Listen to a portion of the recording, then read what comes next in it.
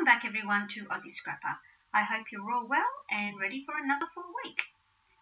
So as always, I'm starting off with the photos that I want to scrap, and because I have so many of these photos of the time where my little girl decided to roll in the mud like a little pig, I am going to be doing a double page layout. I did speed this up considerably because I wanted to keep in the whole process of my decision making in how I wanted to get these photos down. I know that some people struggle with double page layouts, and I must admit they're not easy, but if you play around with your photos, you move them around, you decide which photos you want to use, you do eventually get there, and it is worth persevering because I do find that double page layouts do tell a story. I'm going to be using that teal colour cardstock as a mat for these photos. Once my photos are nicely matted, I will be using some double-sided tape to adhere it to some white cardstock. I am working on both pages simultaneously as I want to make sure that both pages do flow into one another and I more or less have a balance of elements between the two. This double page spread did take me a while, and to be honest, I'm still not sure how I feel about it. I went through my stash of papers and I found this lovely pink paper with some lovely colours in it.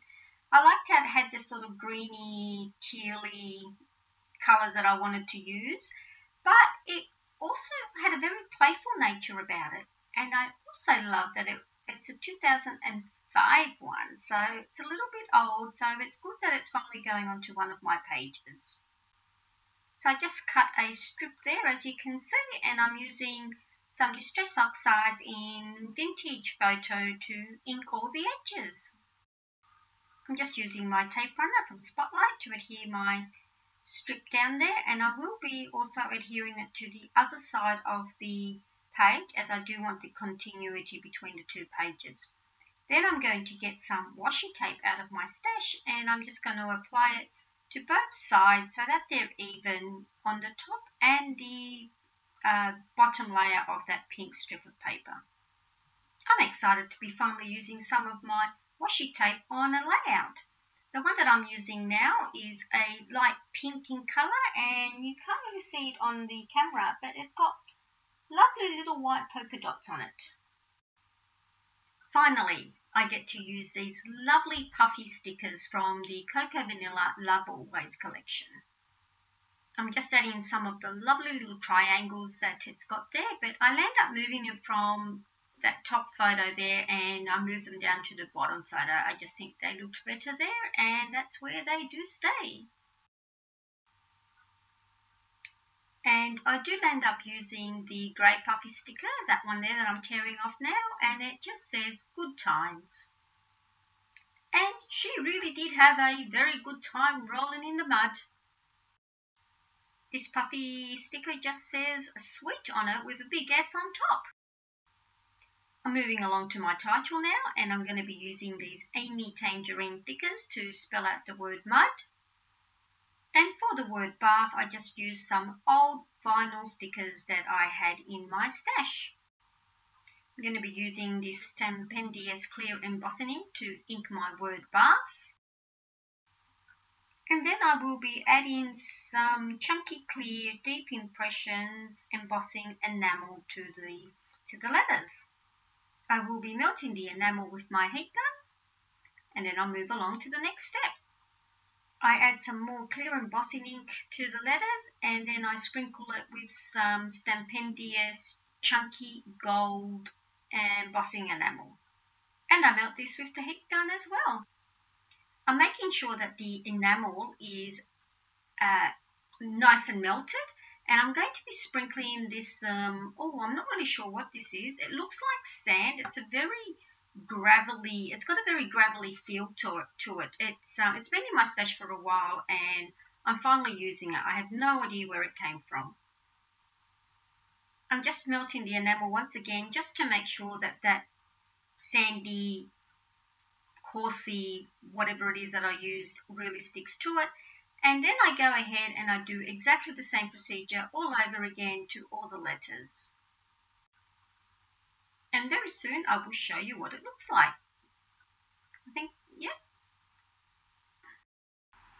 I'm working on the word mud now, and I'm doing the same thing, just adding some of the clear embossing ink and sprinkling some of the chunky gold embossing enamel, and then I'll be heat setting it with the heat gun.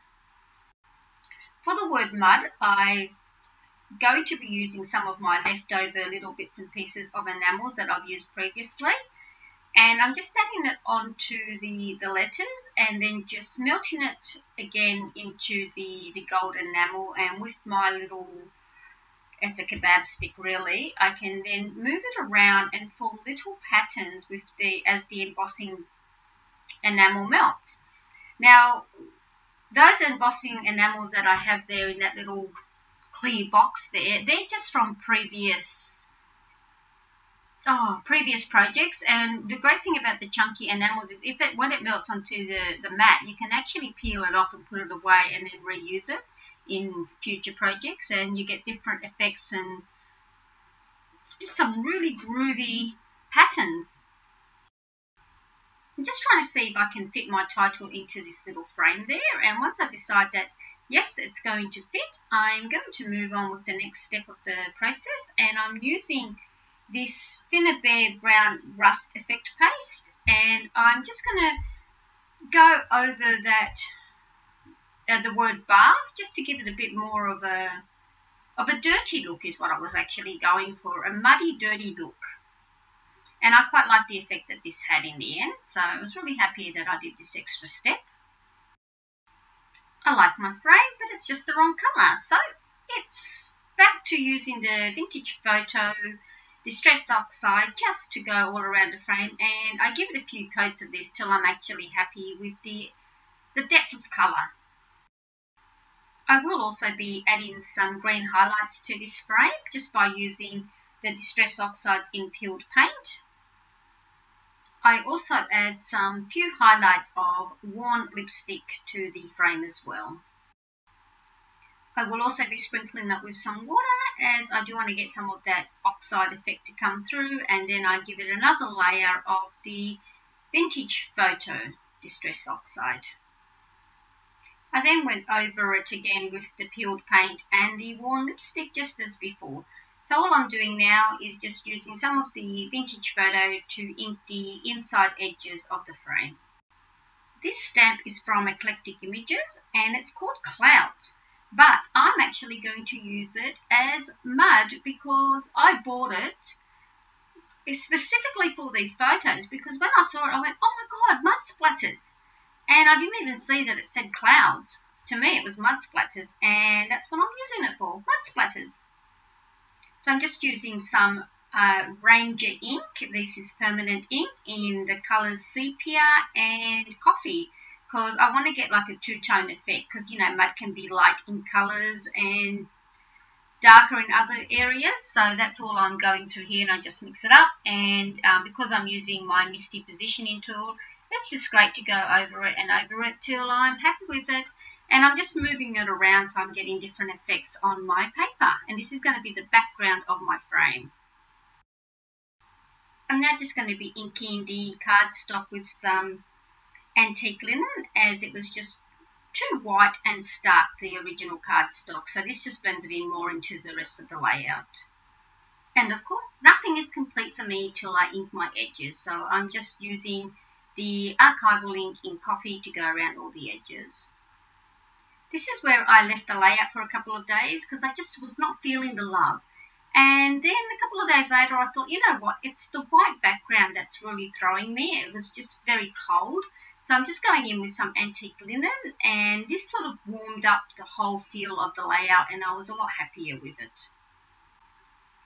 I felt that it needed a border of some kind, so I'm just using my mud stamp to go around the edges, and I just changed the positioning of the stamp just to give different effects and different patterns of mud around the pages. I thought the layout needed a little bit of bling, so I'm just going around the word bath with the Bow Bunny glitter paste, and I also used the same paste along the frame just to tie it all in a little bit more. I'm not sure why I did the next step, but I just found a stencil in my stash. It's got some lovely twirls and swirls, and I'm just using my Distress Oxide in the colour Worn Lipstick. I spent way too long on this layout. My next step is I get another stencil that says Free Spirit on it, and I just use some modelling paste to go over it, and it just gives it a hint of a word there in that empty dead space. And that's page 1. That puffy sticker or just says love on it. I'm going to be doing some more stamping, and I found this lovely butterfly stamp, and it's just going to use my Misty tool to stamp it a few times, and then I'm going to use some Colourblast shimmer cubes in a few different colours, which I'm sorry I didn't take down their colours, so I can't really tell you which ones I used, but I just colour in the butterfly using these lovely shimmer pots, and all you do to activate them is you add some water.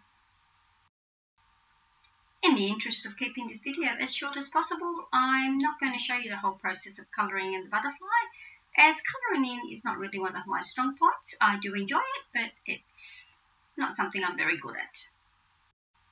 I will be fussy cutting my butterfly out, and I found in my stash this journal card that says date up the top there, and I didn't like it that it was so white, so I'm just using the antique linen to tone it all down and make it blend more into the rest of my layout. As I did with the frame, I will also be adding some of the Worn Lipstick to the tag. This tag was very thin paper, so I just glued it to some scrap cardstock that I had, and I'm now just adding some washi tape all around it, and what I'm going to do is eventually trim it all down, just so that I have a very thin border of brown around my journal card. This is page 2 of my layout, and there's the tag, and I did trim it all down off camera, and I'm just doing my journaling, and this layout is finally nearly over. The top corner there was just looking a little bit too bare for my liking, so I do play around with some of the embellishments and things that I've got just lying around my table, just scraps of leftover projects. I eventually find a Kaisercraft stamp, and I think, yes, perfect. So I just use my Misty to stamp it out, and before I do that, I'm just shading in the cardstock with the antique linen as I did previously to everything else. And the stamp actually says, in these moments, time stood still.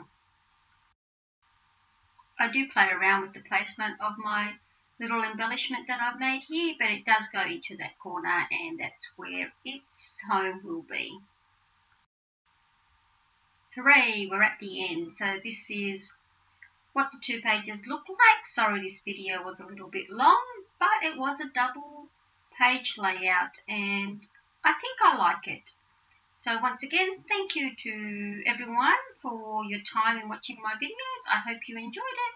Until next time, I hope to see you all again. Bye, and enjoy your week.